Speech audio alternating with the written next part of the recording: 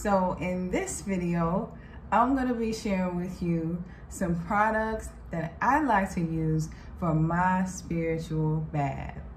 So when it comes to self-love, spiritual baths, one of the things that I usually use is bath salt. And I stick to, I think it's a Dr. Scholl's or Dr.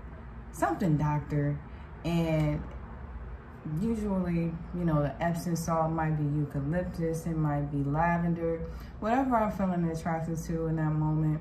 But I tried something new from Five Below, and this is the main thing that I wanted to talk about because I was really impressed with the quality of this.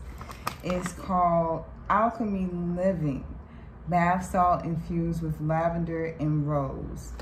And it's for relaxing, hydrating, exfoliating, and softening the skin.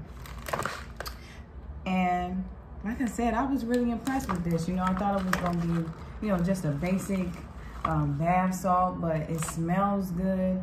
And I would say it's more quality than $5. You know, so if you have a Five Below near you and you're not hip, you definitely want to check this out. If you like bath salt, you know, like I said, it has the flowers inside of it too. So I really like this. And it doesn't just, they don't just have the lavender, they have other brands, other scents too. So I'm going back and I'm definitely gonna pick me up a couple more of these. Now, a couple other things that I like to put inside of my bath water is I use Himalayan salt, pink Himalayan salt. And, you know, this is just simply to clear off my energy, you know, any debris, anything that, you know, doesn't belong. I'll use this inside of my bath water.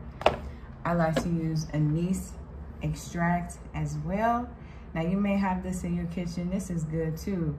Now, I don't use a lot of this. I like to put a couple of drops, maybe 4 drops at the most.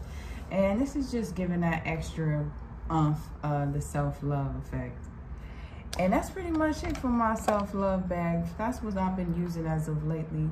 Now, I may drop like a cap of ammonia or something inside of my bath water too, just to activate, you know, that extra cleanse to it.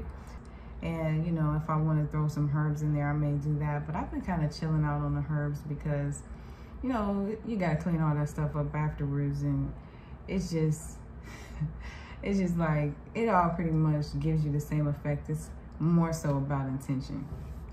But the last thing that I like to do after I get out of the bathtub is I like to use this tree hut. Now, you can find this at a Walmart or probably your local drugstore.